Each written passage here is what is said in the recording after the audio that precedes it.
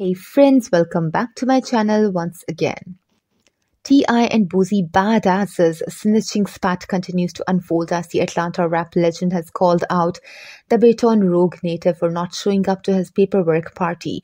Tip held court at the Trap City Cafe in Atlanta on Friday night, where he was seen waving around the court document allegedly proving he didn't snitch on his dead cousin. The Grand Hustle boss admitted on his Expeditiously podcast in 2020 that he pinned a gun case on his late cousin Toot to avoid jail time following an arrest in the early 2000s.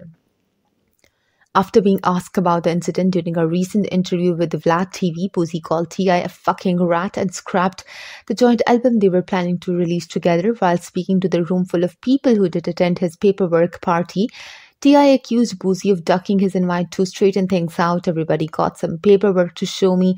I got some paperwork to show them, he began. If you all leave up out this motherfucker, please let a motherfucker know that the paperwork was present as if there wasn't there. You hear me? I've been waiting on one special invited guest to show up and he ain't showed up yet, but it was somebody who had something to say about me and had to question my, disposition with some of my cases. He added, I just don't like for a nigga to goddamn get fly then get shy, you hear me? My nigga, I'm right here in the center, so come on if you got something to say about it. If you think it is what it ain't, there's no one to clear it up. Pull on up, let me show you what you're looking for. I wanna see, you hear me? And then after you see what you need to see, then it's on you now. You're going to straighten that shit up cause you done got too far in the jaw. You got too much dip on your chip.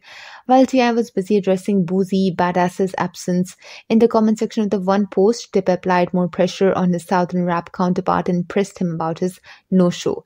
That's all for now. Subscribe for more.